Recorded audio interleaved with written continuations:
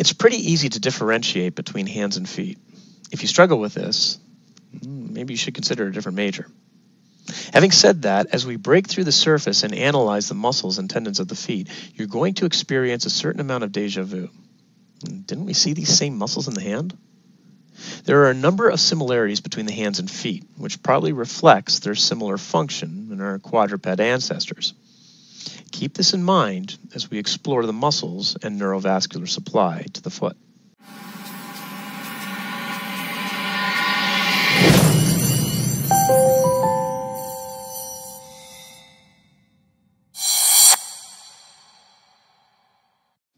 Welcome back.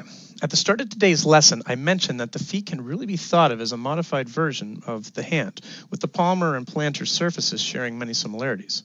This is also true for the musculature, with the foot containing basically thenar and hypothenar eminences, lumbricals, and, in the case of the foot, plantar and dorsal interossei. As we progress through, I want you to pay attention to the similarities between the dorsal surfaces of the hands and foot, as well as the palmar surface of the hand and the plantar surface of the foot.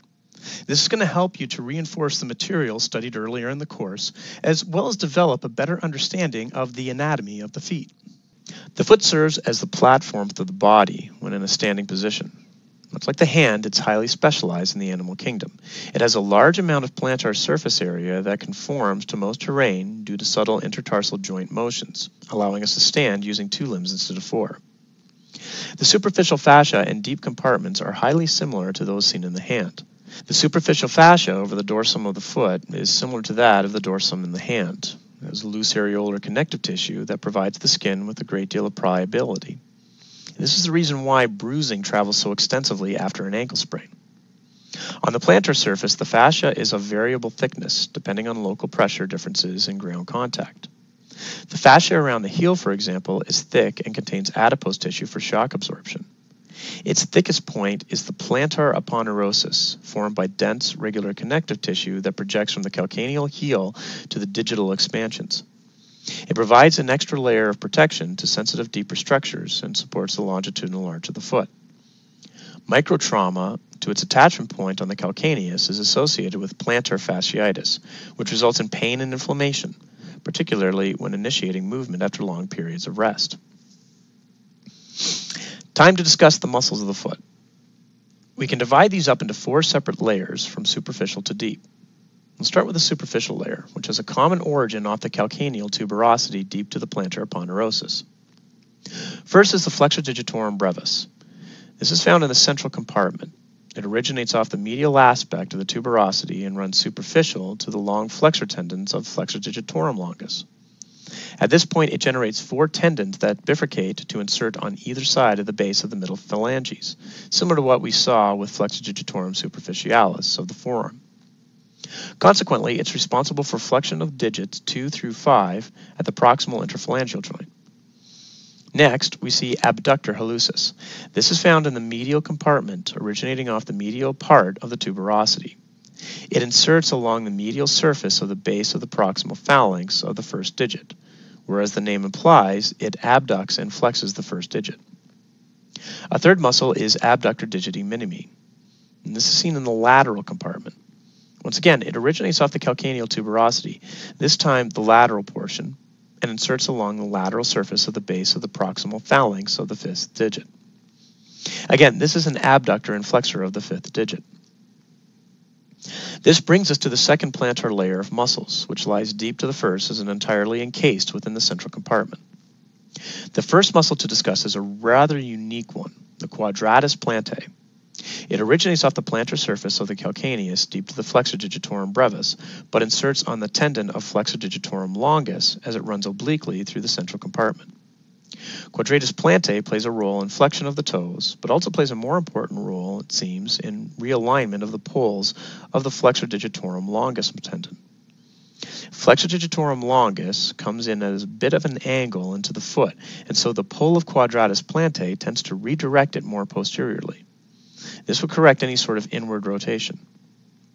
Paralysis of quadratus plantae, therefore, is one of the causes of pigeon-toed gait. Next, we have our lumbricals. very similar to what we saw on the hand, originating off the tendons of flexor digitorum longus and inserting on the extensor hood of the dorsum of the digits. As with the hand, contraction leads to flexion of the metatarsophalangeal joint and extension of the interphalangeal joints. This brings us to the third plantar layer of muscles. We first look at flexor hallucis brevis. It originates off the cuboid and lateral cuneiform bones and inserts bilaterally on the base of the proximal phalanx. As with flexor pollicis brevis in the hand, it's a flexor of the great toe up to the metatarsophalangeal joint. Next is adductor hallucis. This actually originates as two separate bands. The oblique head comes off the base of the metatarsals 2 through 4, and the transverse head off the ligaments surrounding the metatarsophalangeal joints. It then attaches to the lateral side of the base of the proximal phalanx of the digit 1. This is the adductor of the great toe, similar to the adductor pollicis in the hand. It also assists in maintaining the transverse arch, which we'll discuss. Third is flexor digiti minimi brevis. This originates off the base of the fifth metatarsal and inserts on the base of the proximal phalanx, as we saw with its counterpart in the hand. This is a flexor of the fifth digit up to the proximal interphalangeal joint. In our fourth plantar layer, we find our dorsal and plantar interossei. Once again, the plantar interossei are unipennate, as we saw in the hand, while the dorsal interossei tend to be bipennate. We have 3 plantar interossei that insert on the medial shafts of the 3rd through 5th proximal phalanges and contract to serve as adductors on the digits. The 4 dorsal interossei attach to the surfaces furthest away from the midline of the proximal phalanx of digits 2, 3, and 4. As with the hand, these will contract to cause abduction of the digits. Before we leave the plantar area of the foot, we're going to take a look at the neurovascular bundles, which we traced down to the ankle in a previous lesson. Remember that we had the posterior tibial artery and tibial nerve, which entered the foot posterior to the medial malleolus between the tendons for flexor digitorum longus and flexor hallucis longus. Here, the neurovascular bundle divides to give the medial plantar artery and nerves on the medial side and lateral plantar artery and nerves on the lateral side. The medial plantar nerve provides additional muscle branches to the flexor digitorum and to the first lumbrical and gives off common digital branches that split into proper digital branches for cutaneous innervation to the skin along the middle 3.5 digits.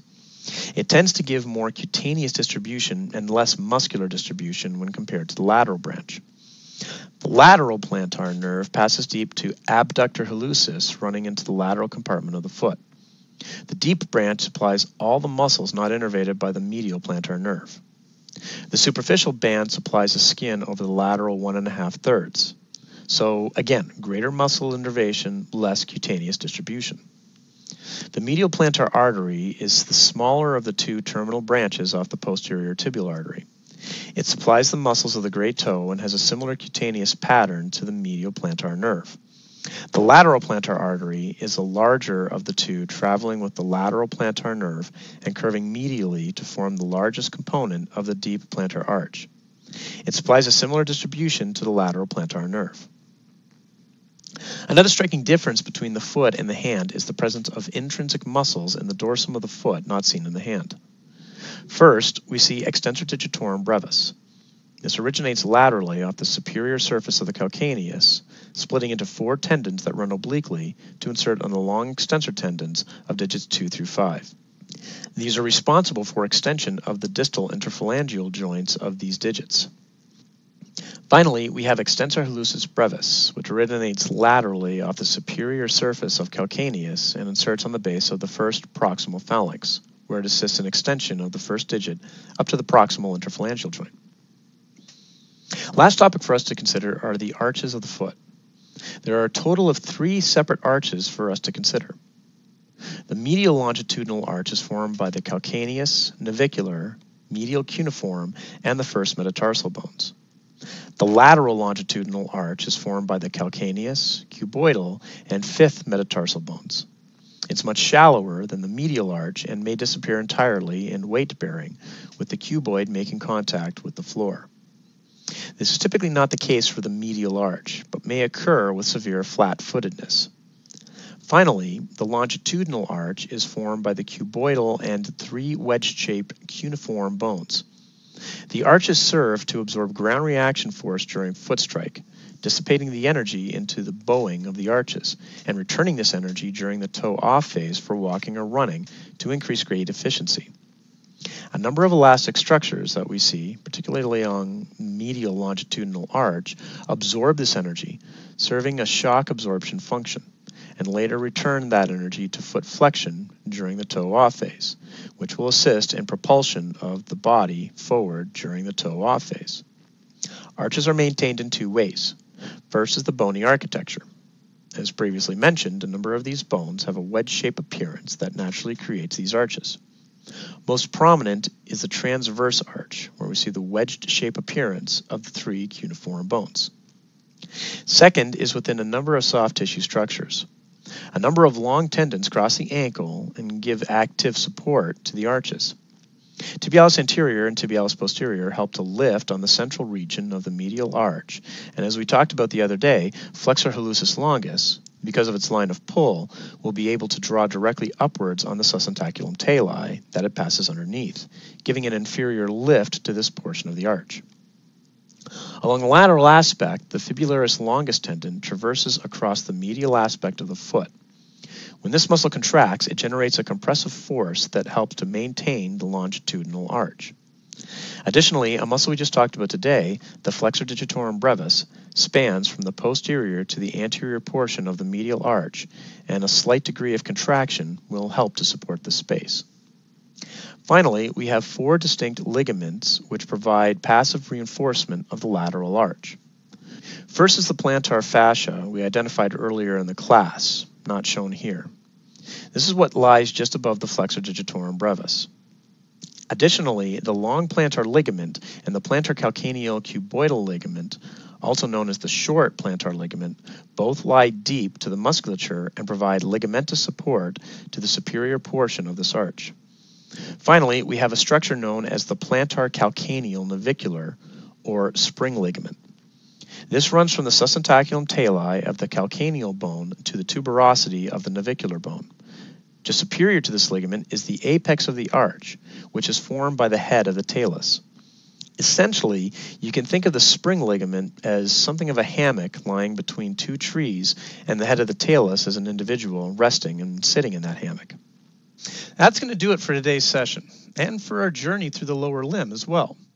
This is going to bring us to the 3rd and final unit of the course, where we will consider the internal organs. Until next time, this has been Dr. Stuart Inglis. Enjoy the rest of your day.